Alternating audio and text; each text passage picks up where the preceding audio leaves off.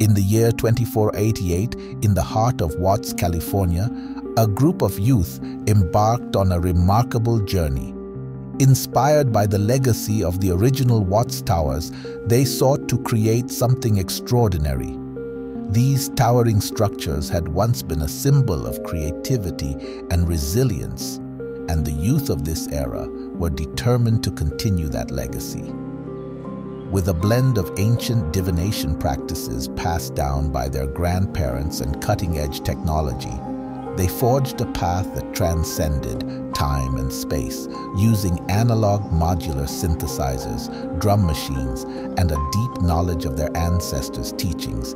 They embarked on a mission to open portals to alternative dimensions.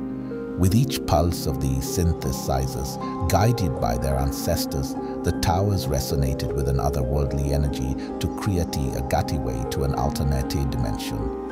From beyond the portal emerged an interdimensional tribe, beings of light and wisdom who had once walked Earth in a different era. The youth had succeeded in making contact with a realm beyond imagination, bridging the gap between their world and the mysteries of the multiverse. Together they forged a profound connection, sharing knowledge and experiences that transcended time and space.